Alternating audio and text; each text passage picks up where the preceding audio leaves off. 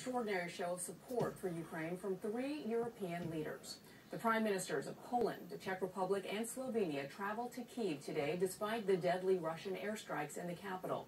CNN's Natasha Bertrand is live in Brussels. And Natasha, why are these three European leaders taking such a risky trip right now?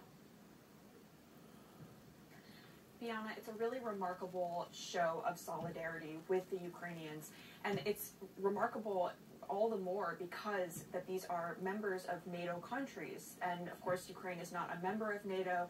They have expressed a lot of disappointment with the fact that they have not been able to join that defensive alliance, but these three prime ministers and a deputy prime minister are going there in the middle of this conflict as the shelling is continued, as these bombs are really raining down on Kyiv.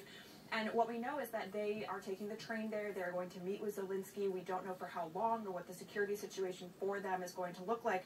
But the reason was kind of spelled out by the Polish prime minister in a statement that he wrote on Facebook this morning, and I'll just read you a bit of that.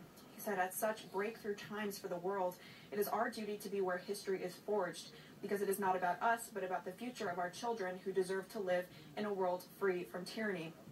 Now, this comes just ahead of what may be a NATO leaders summit next week, as they kind of try to figure out the next steps forward for the NATO member countries in their support for Ukraine, whether that's via humanitarian assistance or, of course, those very important weapons deliveries. Bianna. It's just unimaginable to see these leaders coming to a city that starting tonight will be under curfew, really showing their solidarity with the president and President Zelensky at this time. Natasha Bertrand, thank you.